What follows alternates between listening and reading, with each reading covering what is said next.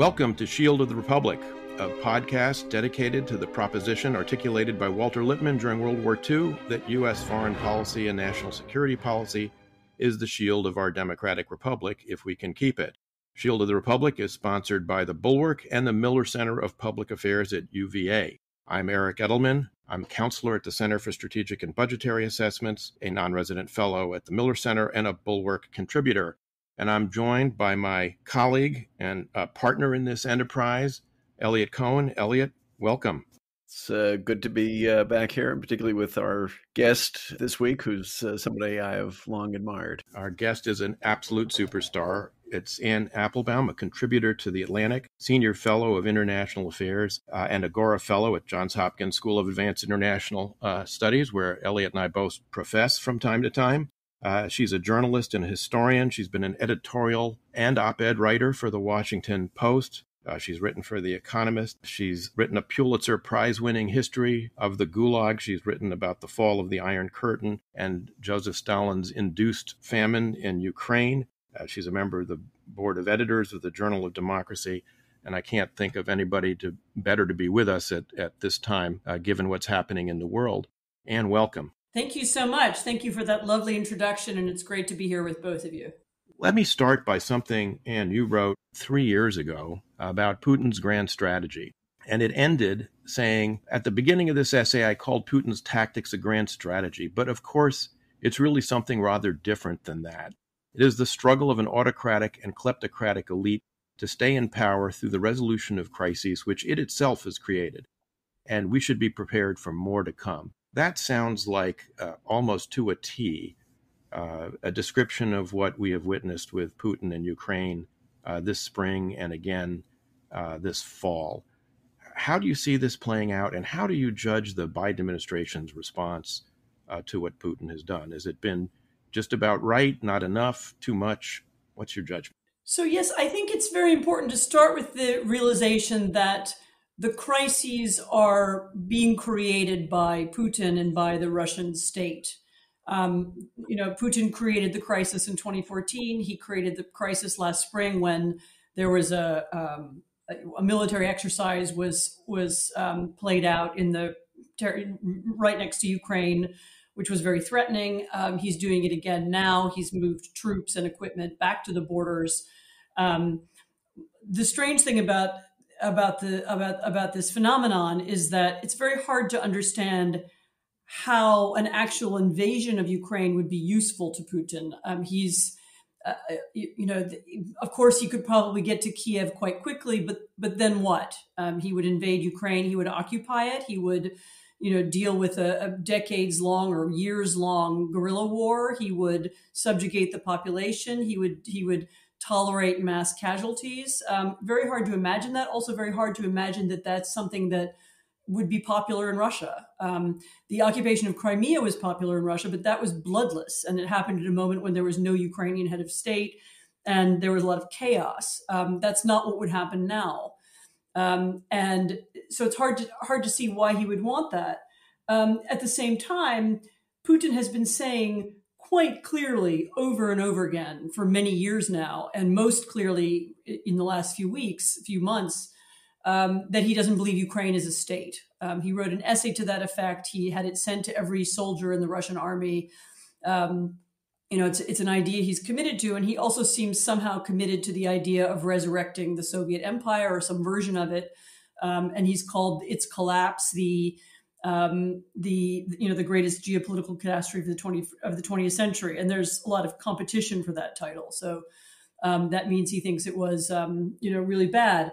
At the same time, there's something strange about these repeated crises in that, they also seem to serve domestic policy ends. Putin seems to need attention from the West, or particularly from the United States.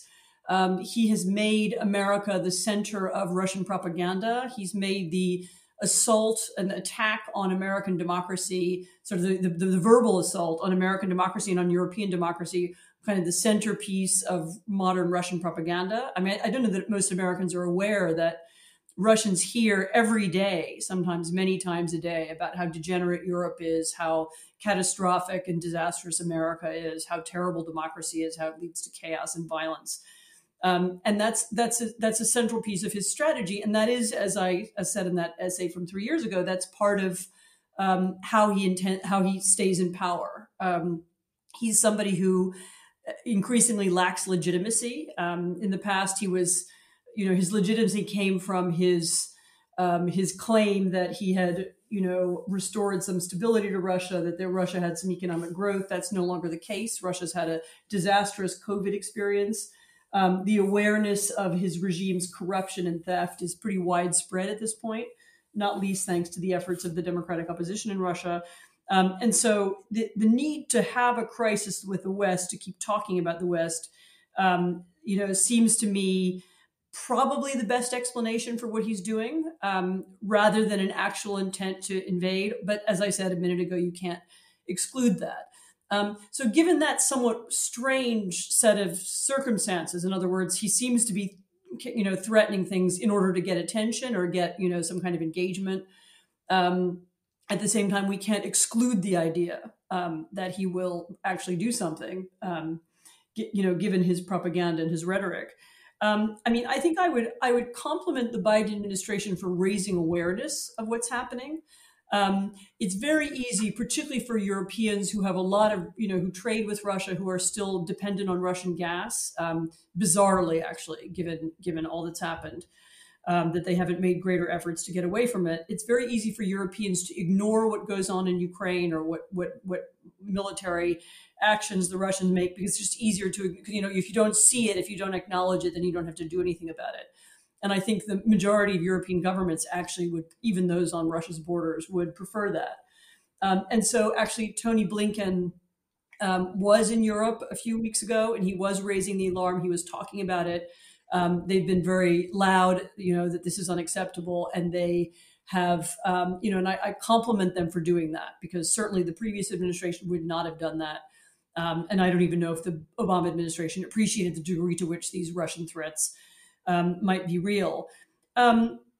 Was it wise to engage with Putin and thus give him what he wants? Without knowing the details of the conversation, that's a little harder for me to say. So there was a meeting and a conversation, and it was the central news on Russian television for many days, although less so in the United States. And that was, of course, that was what Putin wanted. At least publicly, the both National Security Council officials and the press conferences after the event have said, the United States will not give in to any Russian red lines, and we're not going to make any promises about Ukraine. And all that sounds right to me. I still slightly worry that simply because this isn't the crisis that the Biden administration wants, they're not interested in having a fight with Russia, that they will, in the coming days and weeks, be tempted to continue this somewhat pointless dialogue. Again, this is a crisis created by Russia. Why should we be resolving it? There's nothing to resolve. The answer to the crisis is that the Russians should withdraw. And I worry the Biden administration will get dragged into that, just kind of diplomatic inertia, and they'll keep talking, and the Russians will keep using that for propaganda. And I hope that at some point they'll be able to cut it off. And then, of course, the other piece of the story that we don't really know is the degree of American military support for Ukraine. There has been some. This is, as you remember, this was the cause of the first impeachment crisis in the Trump administration. It was the military equipment that we had promised to Ukraine that Trump was inclined to not deliver. But there have been military to military contacts with Ukraine. There have been at least some weapons delivered, and it is thought, as I understand from experts, that there are at least a part of the Ukrainian army is now well armed and very ready to fight, and will actually fight. And so what really matters, in the long term is deterrence. Have we supported Ukraine sufficiently to deter some kind of mad invasion? And of course, it will take some nerves of steel to provide that deterrence, because the Russians will keep shouting about how it's aggressive, how it's, aimed at them, and a constant repetition that no, this is not about attacking Russia. This is about defending Ukraine. Making clear, we sell weapons to a lot of people. We can sell weapons to Ukraine too if we feel like it. Making clear that we have the right to do that and Ukraine has the right to defend itself are going to be really important things to keep stating over and over again down the road. And I hope that the Biden administration will do that loudly. They haven't wanted to emphasize that piece of the puzzle so far, but I hope they will in future. Before I kick it over to Eliot, let me just pull on that string that you've just pulled out here about the Biden administration's response and your concerns about, continuing the dialogue with Russia. There are two things that have made me a little concerned. One is the discussion, rather loose discussion of, quote, finding, as the president said, some accommodation with Russia, finding a different group of countries to discuss this with when there are already venues that the Russians have agreed to. There's a NATO-Russia Council, there's the OSCE. They're perfectly fine venues to discuss this. Why we need to invent a new one to propitiate Putin, I'm not at all clear on. And a story that NBC had the other day that there is a $200 million package of assistance to Ukraine that's being held up by the Biden administration for fear of offending Putin somehow or provoking Putin. I voted for Joe Biden on the, assurance that unlike the previous administration, assistance to Ukraine wasn't going to be held up for political reasons. So, I find all of those things concerning, and in particular, the accommodation language, which raises, all of the neuralgias that you well know Central Europeans have about discussions about us, without us. Yeah, let me just add to that, Eric. The idea of having a meeting without the Ukrainians present, that does have, there are overtones of the Munich crisis in that, where the country that's actually under pressure or under attack is kind of told to sit outside and wait for the big boys to decide what their fate will be. If I were Ukrainian, I think that'd be very unsettling. But in any case, it just strikes me as a very bad precedent. Yeah, so again, the reason I'm a little ambivalent is because, again, the Biden administration did consult both with the Ukrainians and with some other European allies before the call. Right. And there was a very clear statement on a kind of press call before the call, also that we are not giving into any red lines and there will be no accommodation. Whatever, and that's why I'm not really sure what this language means about, and it may be that someone in the Biden administration has said, well, if we offer some bogus diplomacy, then they'll, that's what they really want and they'll shut up. That is better than offering them, Kiev, and there have been a couple of voices in the American sort of foreign policy community who have said, let's let them have Kiev if they want Kiev, because then they'll be satisfied with that, which really sounds like the 1930s. And so nobody has said, there's no threat so far to the territorial integrity of Ukraine. But yes, it's a little ambivalent. One would like some clearer language. The language has been, not just unclear, but slightly different in different contexts. They sound kind of tough off the record and they sound less tough in public.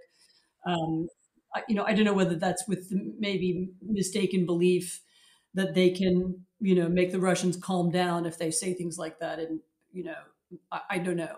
But you're right. I would like more clarity than there has been. Let me ask you a somewhat different question, Anne. As I listen to your description of Putin's motives, in your analysis, as in the analysis of a lot of other people, there are really two strands. One is corrupt, kleptocratic, obsessed with maintaining his own power and with personal gain, to the extent that at this point that matters, given how many billions he probably has squirreled away. On the other hand, there is, if one could put it this way, a sincere, I suppose, ideological commitment or a set of beliefs that Ukraine is not simply not a legitimate country, that it belongs as part of Russia, and that Putin has a historical mission, which is to restore Russia as a European great power. And, those two can coexist. But I wonder if you could help us understand what's the nature of the balance between them. And I'll throw out a hypothesis to you, and I'd be really curious to know what you make of it, which is that the older he gets, they both become more important because he's, as you say, there are limited number of domestic accomplishments he can point to, and they've been taking a battering from COVID. But I would argue that that sense of history with a capital H and his mission in it probably becomes more and more important to him. And that helps explain behavior, which is in many ways counterproductive. I mean, I'll defer to your expertise on this, but it seems to me that whatever Ukrainians used to think about Russia, it is nowhere near as positive now. In fact, in some ways, what he's helping to do is helping to cultivate a Ukrainian sense of national identity as distinct from and indeed opposed to Russian nationality. And so he's made his own problem at some level worse. So that's a lot of stuff I'm throwing at you. I'd be curious to know what your reaction is. No, so, I mean, you're right. I mean, and this is one of the great paradoxes. I mean, in a way, the whole thing starting in 2014 and increasing to the present has been a kind of own goal. I mean, if the point is to reabsorb Ukraine, Putin has had, his actions have had exactly the opposite effect. Ukraine is now more consolidated as a nation and as a state than it was before. One interesting statistic is that every year, more Ukrainians, so just to be clear, Ukraine is a bilingual state where everybody speaks Ukrainian and Russian. Everybody does. But more and more every year, more people describe their native tongue as Ukrainian, which simply means that more people identify firstly with that language and with that, that sense of cultural identity. I mean, there are plenty of Russian-speaking Ukrainians who are also Ukrainians, but nevertheless, they claim the Ukrainian language more and more, and you have a ever clearer sense of national identity that wasn't there before. And one of the results of that is you have a better military than you used to have. You have a better economy actually at the moment than you used to have. I mean, it's also been damaged by COVID, but Ukraine has been doing a lot better in recent years. So Putin's, activities had exactly the opposite effect of what you would expect. And I mean, as I said, but at the same time, I think your observation about him aging, I mean, to which I would add that he is also much more cut off from people than he was before. And this is, again, partly COVID. He's surrounded now mostly by security guards. He has much less contact with other kinds of Russians than he used to do. There used to be, in Moscow, there were sort of leaks from Putin's entourage that you could hear, and people had been to see him, or there was a conversation or something. You don't really hear that anymore. So we don't really know what he's thinking. And he's much more cut off. And he may now be, worried about some, as you say, some kind of legacy or some kind of big thing he needs to do in order to stay in power, and all that makes him more dangerous. It's this element of irrationality. I mean, if he was calculating rationally, he would first of all not be doing what he's doing because it increases Ukrainian national identity, and second of all, he wouldn't do it because, as I said, it's interesting. The war in Crimea was popular. The occupation of Crimea, I should say, was popular in Russia, but the war in Donbass, which has gone on and produced casualties, is not popular. And there's not even that much written about it in Russia. They don't hear about it much. And I just don't see that a big, bloody war with Ukraine is going to help Putin. And so that's also irrational. But you have to take into account when you're dealing with someone like him that he may now be more irrational than he used to be. He may be more worried about staying in power. He may be older and more worried about his, weird idea of legacy. He may have lost more touch with reality than he was in the past. Perhaps it'll foreshadow our discussion a bit about the autocrats and why they're winning. But I mean, Eric, given your expertise on Turkey, I have to say there's been part of me that's been thinking something similar about Erdogan. As he gets on in years, maybe is not in the best of health. That's never been clear. And just that, what happens, I think, to anybody in power, but certainly in autocracies where the circle narrows, you hear less and less dissent. You think more and more about your place in history. I mean, we may encounter something like this with Xi Jinping. We may already be encountering it. And I think you're going to have a whole bunch of them simultaneously going through this. The last thing I'd just point out is not to resort to the argument ad Hitlerum, which is always a bad argument. But if you remember when Hitler's talking to his generals in 1938, and he's kind of laying out when he thinks they need to move, part of it is driven by his own sense of mortality and his feeling that he doesn't have, several decades ahead of him. He may have one to accomplish his historical mission. And, that's kind of worrisome. Well, both of them have a huge succession problem. I mean, Putin needs to find a Putin to whom he can turn over power, because otherwise he is, very vulnerable. Erdogan has exactly the same problem. This is probably a good point, Anne, to turn to the larger context in which this whole Putin-Ukraine crisis is playing out, which is the larger confrontation between authoritarian and democratic regimes, which I think is in many quarters an unacknowledged important part of this return of great power competition. This is not just merely sort of, great powers jostling for advantage in the international system. There is an ideological dimension to this, and you've written about this and talked about why the bad guys are winning. And you've talked about your own experience with the democratic recession in East Central Europe. So why do you think the bad guys are winning? What's allowing them to seize a march on democracy when 20 years ago we all thought that democracy was the unstoppable wave of the future? It would mark the end of history, etc. So the bad guys are winning was a cover story that I wrote in The Atlantic that was published a few weeks ago. And really the thesis of that was that actors like Putin, even Xi, Erdogan, throw in the Belarusians, the Venezuelans, the Cubans, even the junta in Myanmar, no longer act on their own, or to be more specific, they cooperate and collaborate with one another in ways that actually in the past might have seemed strange. You have regimes that have sort of theoretically very different ideologically. I don't know what you call Putinism, right-wing nationalism, plus, Venezuelan Bolivarian communists, socialists. You have Chinese communists. You have Iranian theocrats, all of whom actually now operate in some very similar ways and have begun to help one another. Because all of them perceive in the way that, like Putin, all of them perceive democracy both as an idea and as a reality, as a threat to them personally.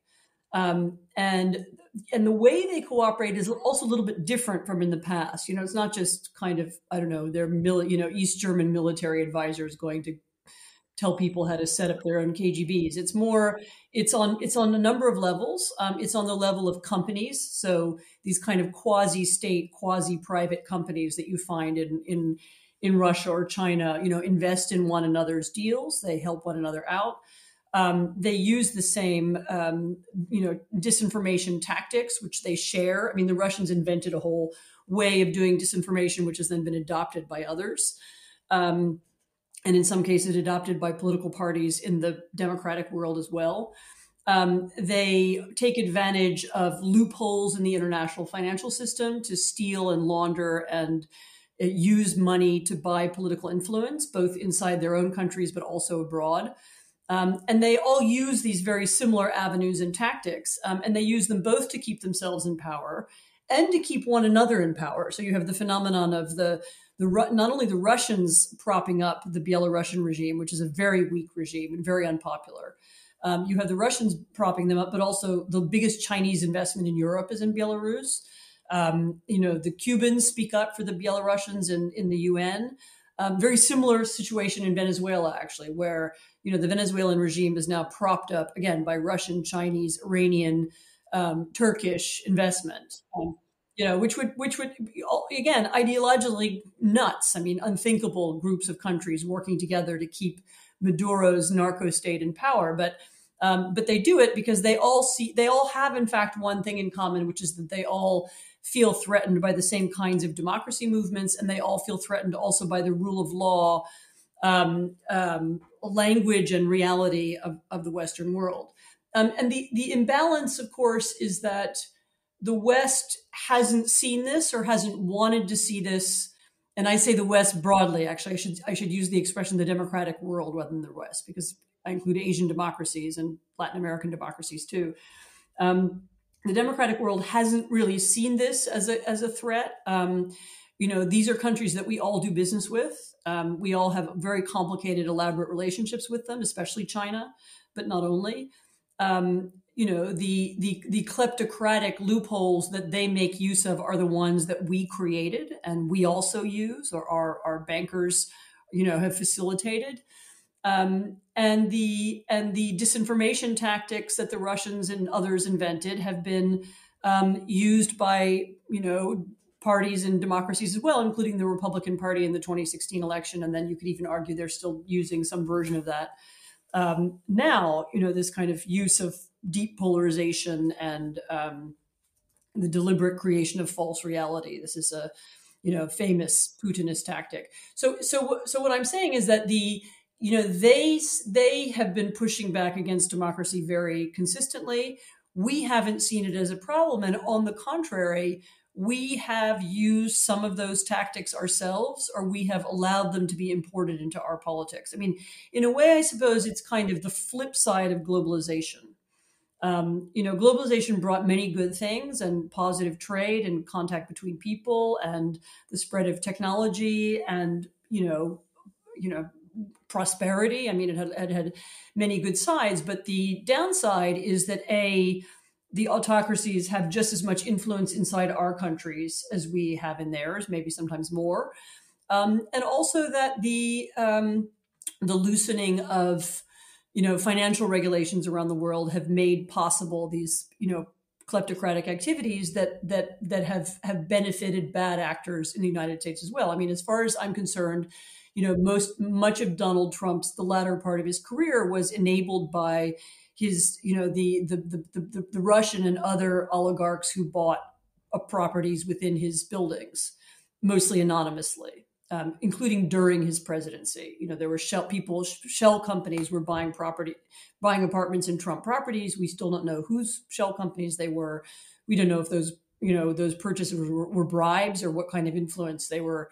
The people who bought them were hoping to get on the president. And so, we now have, we kind of co-created this world and we are influenced by it. And I think that it's not the only explanation for the weakening of democracy in many places, but it's a part of it. The rise in, both as kind of counterexamples, and this is particularly true of China, and particularly China versus the developing world. China can say, look, we're offering you an alternate model of development, but also as sources of influence, sources of financial influence, sources of, tactical influence, as I said, sources of disinformation. The autocracies have been really active inside our societies. And we are just now really waking up to this. I worry sometimes in the United States that we're going to over-focus on China just because it's some kind of easy enemy. But really, it's not China. It's the autocratic world. It's China plus Iran plus Russia plus a host of smaller powers who now all act in very similar ways. And the notion that we need both some internal reforms in order to fight this and a foreign policy that can unite, the remaining democracies with the democratic movements around the world. And I would include the Hong Kong movement, the Venezuelans, the Belarusians, and others, that we need that as a way to push back both, really, but also ideologically against this creeping autocracy and creeping kleptocracy. I think we're a little bit late to that party. I mean, some people do now get it, and I think that was the purpose of Biden's Democracy Summit in Washington. But it's all happening very slowly and maybe a little bit too late. Well, I was just going to say that, there's also an element of sheer technique to all this. If you look at even things like how people put down crowds that gather and demonstrations and so on, there's no comparison between, say, how the Shah dealt with the crowds that were demonstrating against him with how the Iranian government dealt with the equally large crowds that you had in 2009 on the streets.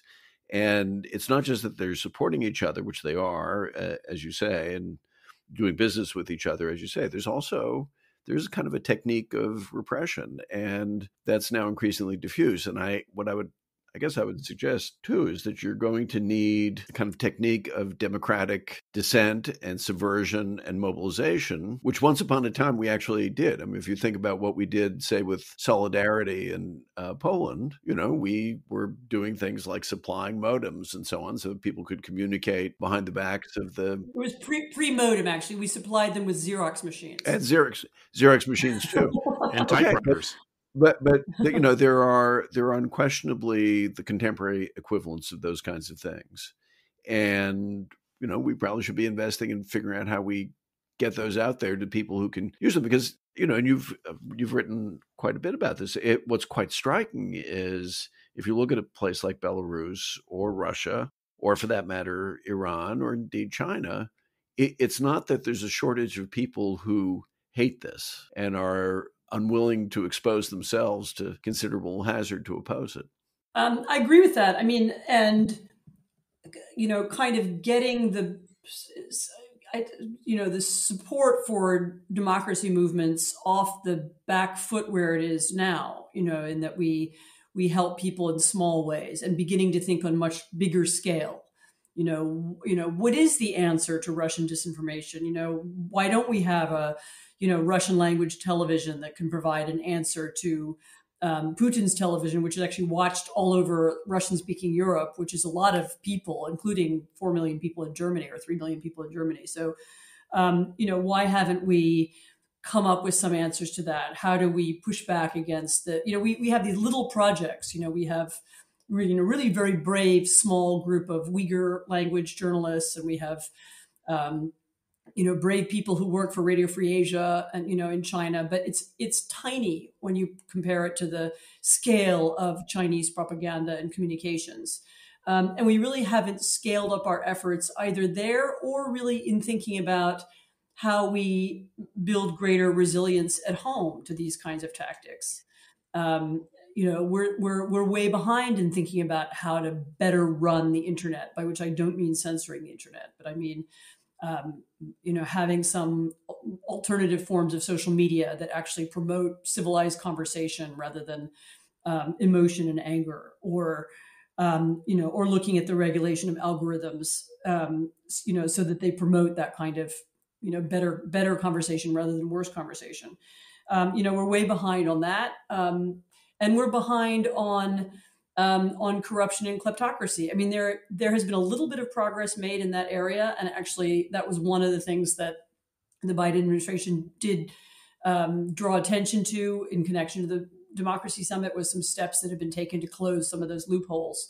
And that's good. But we need that kind of commitment from everybody. We need it from the Germans. We need it from the good people of Liechtenstein. And we need it from all of our allies around the world, some kind of commitment to stop laundering money and stop letting kleptocratic money distort all of our economies.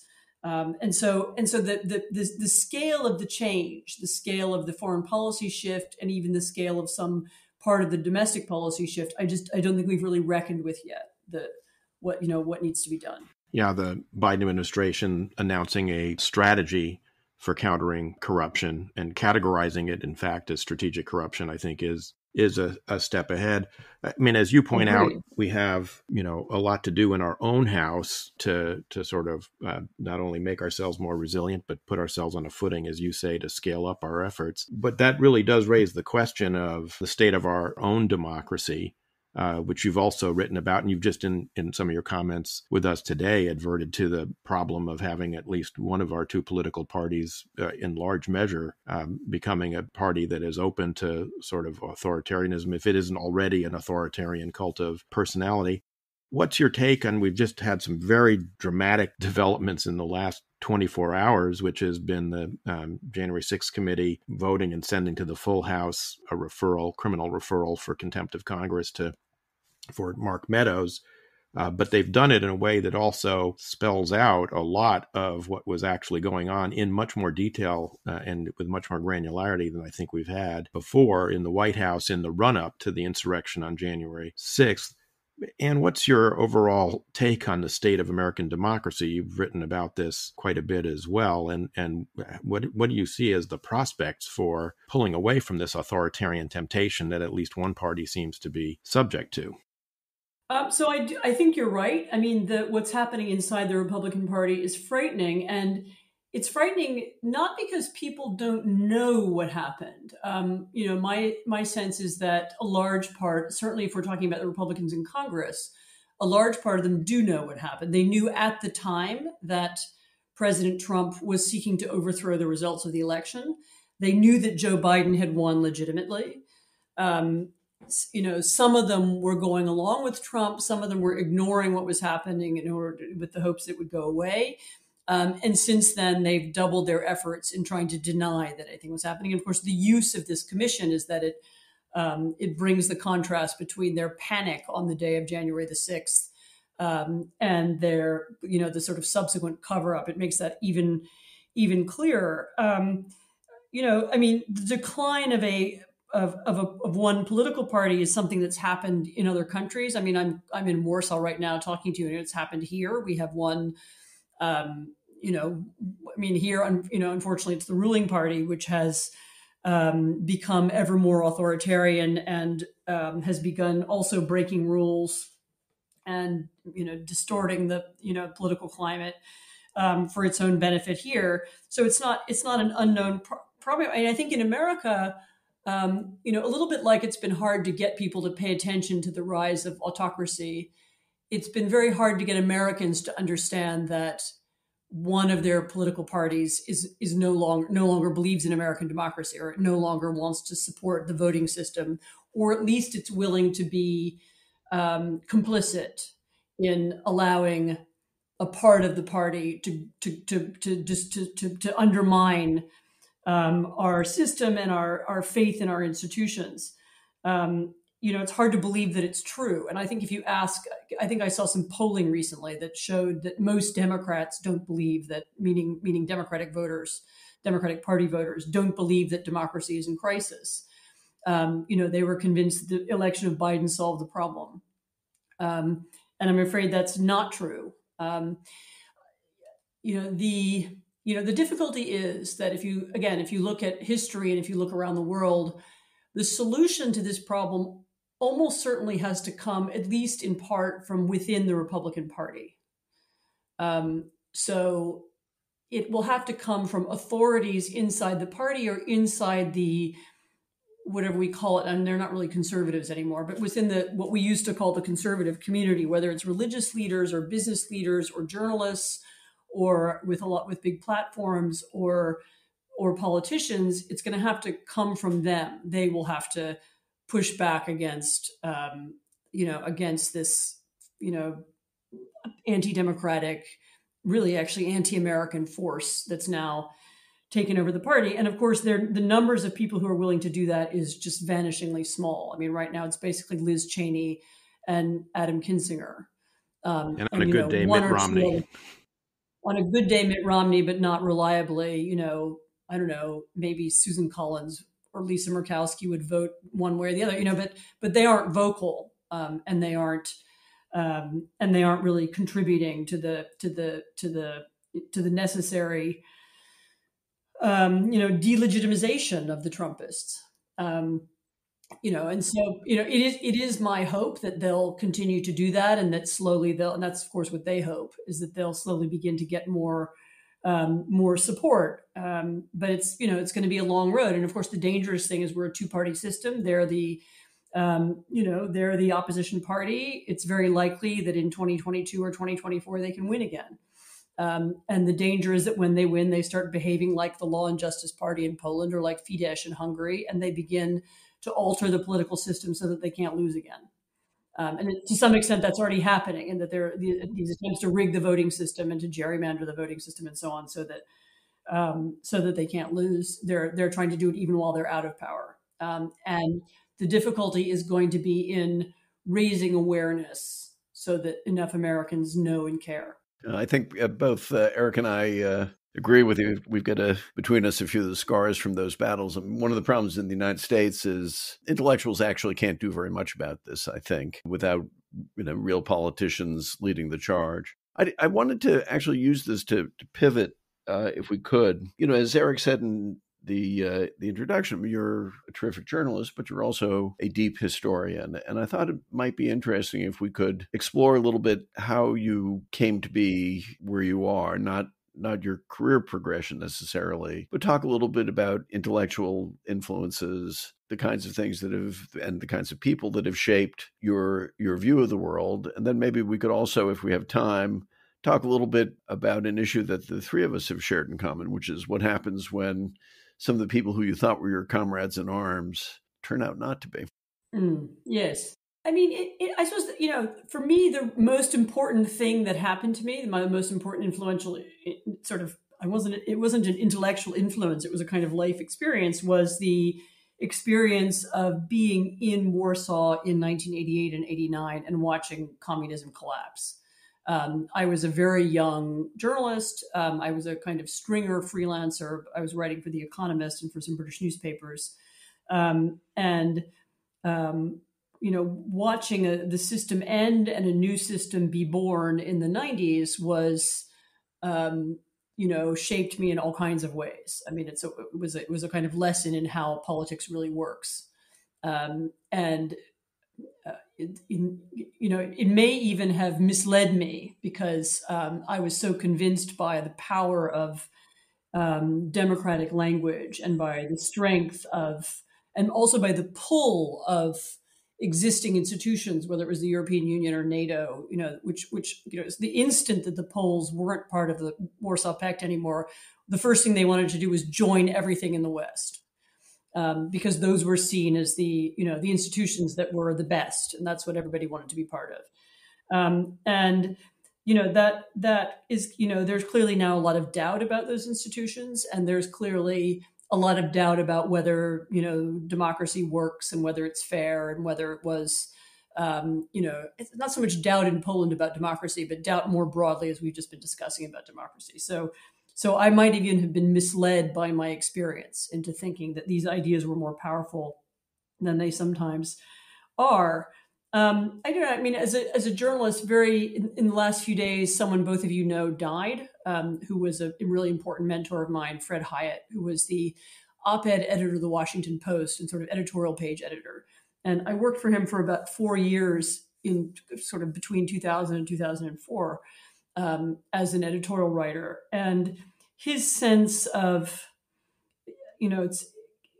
his sense of fairness, of the need to show different points of view and to tolerate different points of view on his page made it a little bit different from other editorial pages in the country. But at the same time, that was clearly possible because of his dedication to the American Constitution, to the ideals of rule of law, and again, to the ideas of democracy, which he also supported. He was a real spokesman for democratic movements around the world.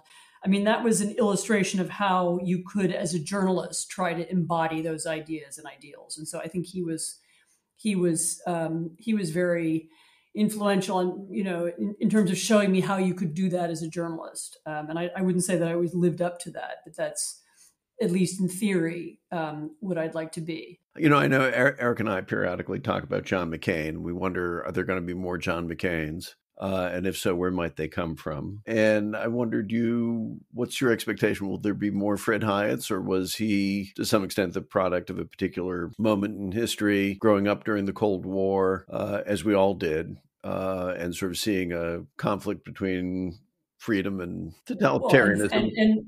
And Fred, like me, Fred was a correspondent in Moscow in the early 90s. So Fred also had that same experience of watching democratic change try to didn't quite succeed in Russia, but there was a moment when it felt like it was possible.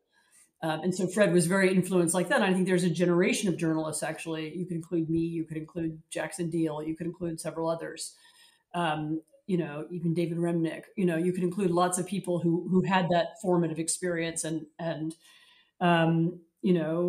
will people who are 20 or 30 years younger have that? No. I don't think it means that,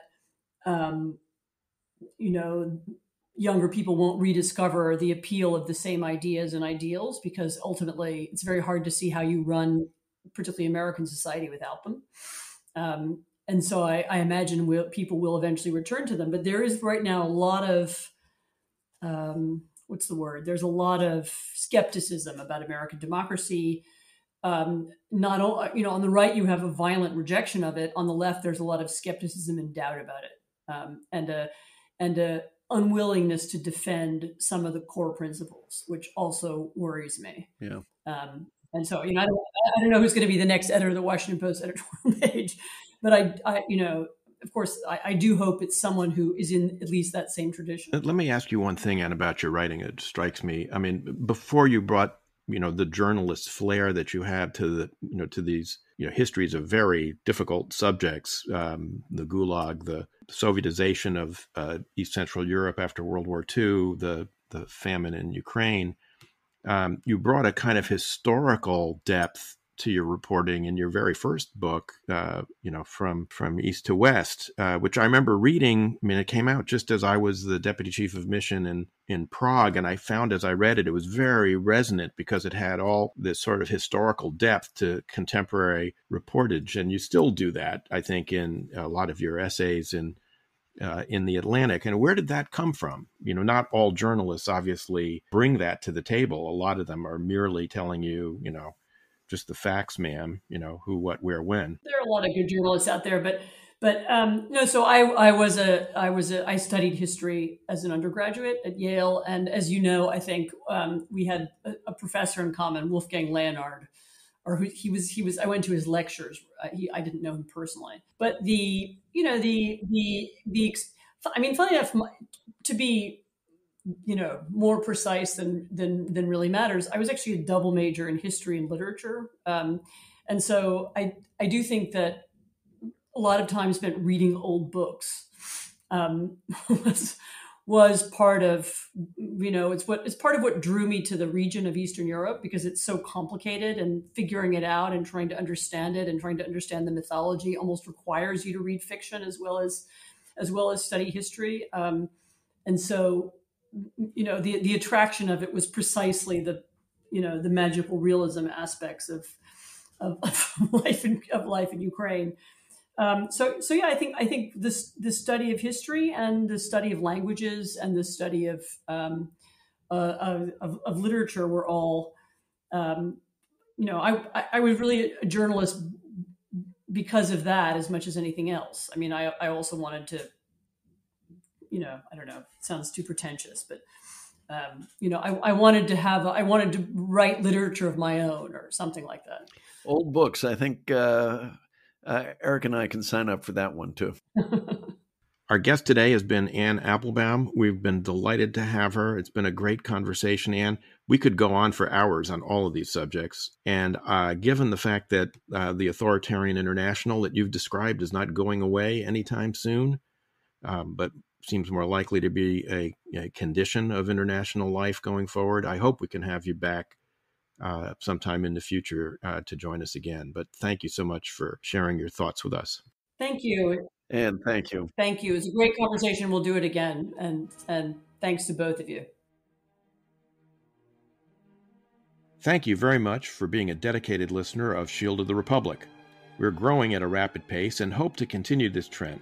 If you've been enjoying the podcast, please give it a 5-star rating and write a review. It'll help us spread the word and get others to listen in to Shield of the Republic.